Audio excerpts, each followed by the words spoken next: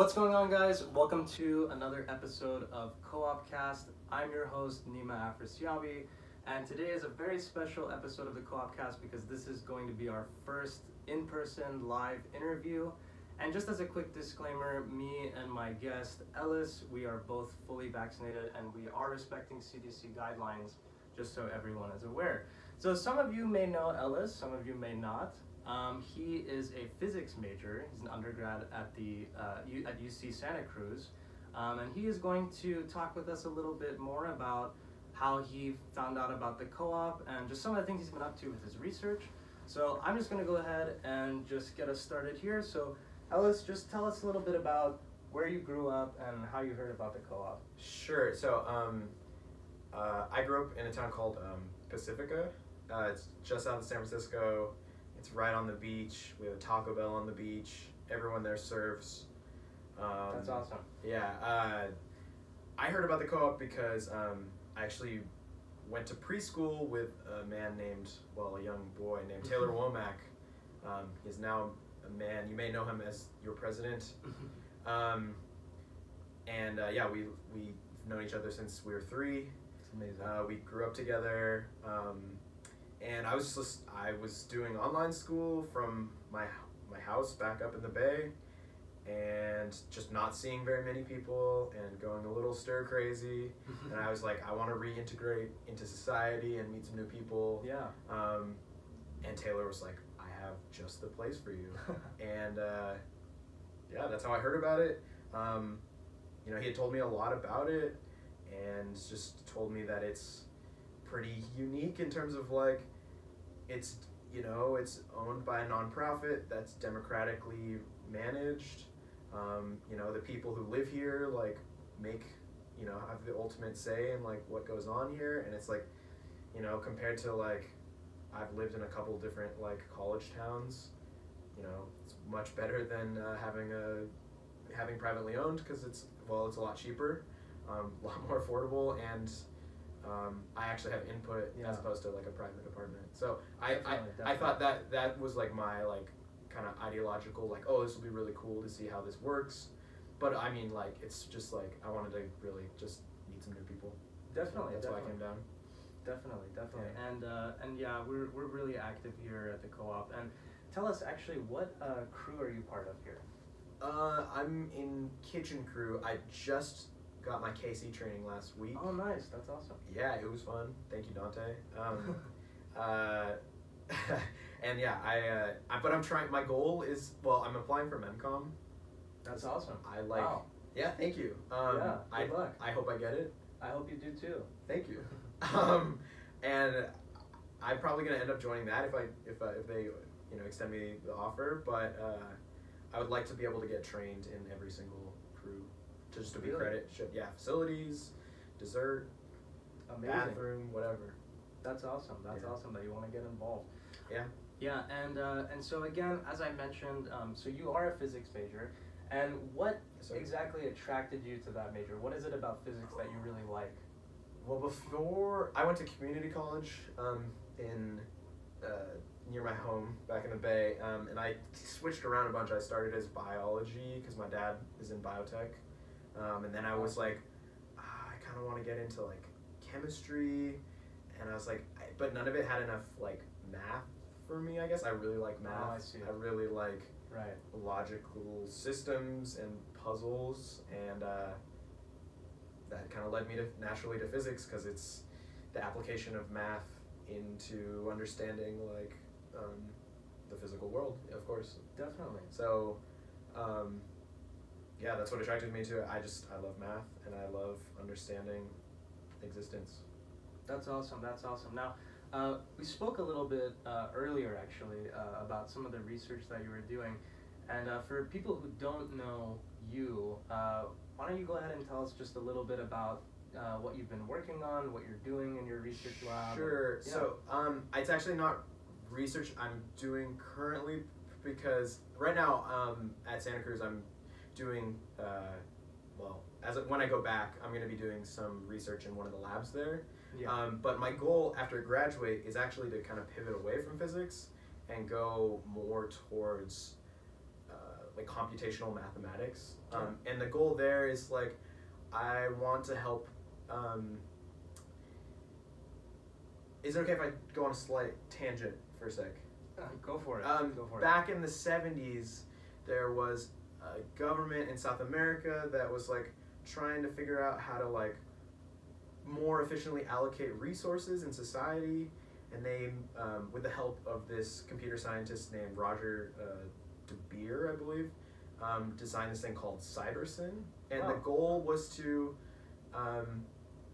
be able to take stock of like what resources they had at their disposal and like get it to the people who needed them. I see. So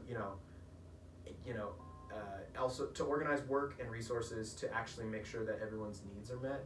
I see. Yeah, to each according to his own.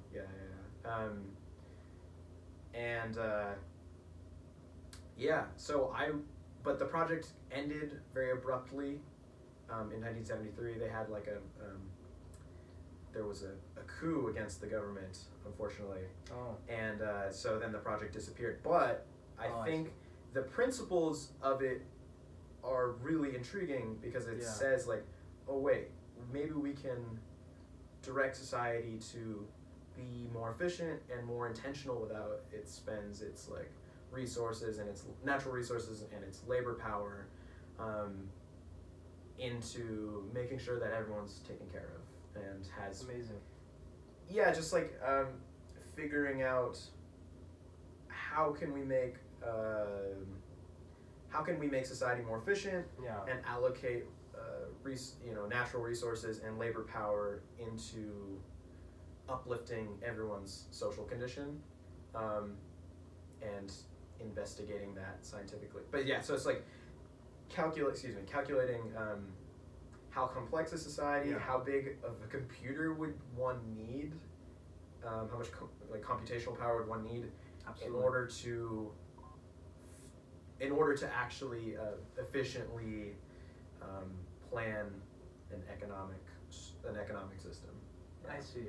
That's awesome. It sounds like really important work, and I wish you the best in that. Honestly, I think that's amazing that you're getting involved in that. And how exactly did you hear about that? I mean, how did you become interested in it? So I've always, I grew up part of this church, like really small church, but it's in a lot of places called Unitarian Universalism. I see. And we have it's like a non-denominational church. Like anyone can attend. You can be Christian, Hindu, Muslim. You can go. Wow. It's very non-religious religion, I guess. I see. Like a secular humanist religion. It's very inclusive. It sounds. Yeah, my friends used to make fun of it for they're like, that's not even a religion. It's more of a philosophy, and they're kind of right. Like it's more about like respecting other people. Yeah. Acknowledging spirituality, but like everyone can do that in their own way. Absolutely. It's universal. It's like following universal principles. So like that really like kind of gave me my principles and like my outlook on life, and so I've always wanted to figure out how can I use my my skill set as someone who's into math and I guess like puzzles and logical systems to help uplift other people, because I value the inherent worth and dignity of every human being. Yes. So that's how I was raised, and so like I wanted to do something career-wise that aims to achieve that and to acknowledge that dignity. That's awesome. So that's the motivation. How I heard about CyberSyn and this whole automation business is just reading. I love history. I love reading about, especially like the 20th century. The history of modernity is like really, really fascinating to me, and so just hearing about how different people think about society and what their approach to like society is. That's how I kind of came across Roger De Beer and Allende in Chile. Yeah, that's awesome. And I'm really glad that you found something that you really connect with. That's so important, I think. Thank you. Yeah, I mean it really is like if I can actually make significant progress on this, I will feel like very fulfilled in my and I feel like I'm moving towards what I see my purpose as.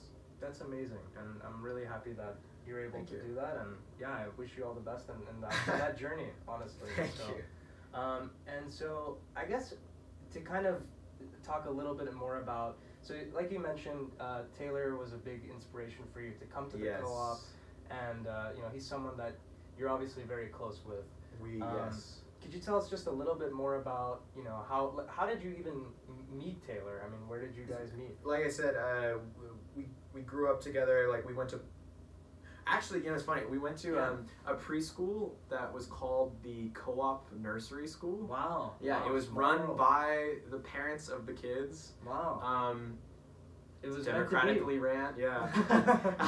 Yeah. And we've always had the cooperative spirit even since we were children, because definitely our parents were involved in like making sure we got an education, and we had played in a safe environment, and that theme has just come back in so many different ways. Like in our high school, we were both part of like student government, trying to make sure that students had a say. But yeah, that's how we met. It was like a really amazing experience growing up, because the parents really cared. It was their children, and of course. And I learned a lot about life and dinosaurs. I remember learning a lot about dinosaurs and bugs, and yeah. So that's how we met. We both grew up at the co-op, and now here we are back at the co-op. Full circle. We're really, Full circle. really, truly. Yeah, that's amazing. That's awesome, and I'm so glad that you guys are able to keep being friends. Especially with the pandemic. And me too. It's so hard. I'm glad we're still friends. We've been through a lot. Yeah, definitely. Yeah,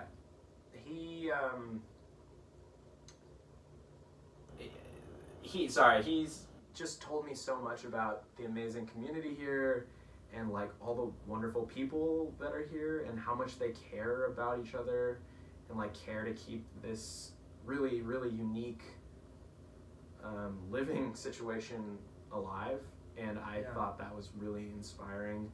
And as someone who's interested in like how do we more efficiently organize society along democratic and scientific principles, obviously the co-op is like a little perfect microcosm of society. And I think it's really fascinating to see like how does the co-op work, what are its strengths, what are its downfalls, and then that gives us a lens to think about broader society and like the conflicts within it and the contradictions, and how can we organize, starting from this kernel, how do we organize like an even bigger and more complex thing, because the same problems that happen here will just arise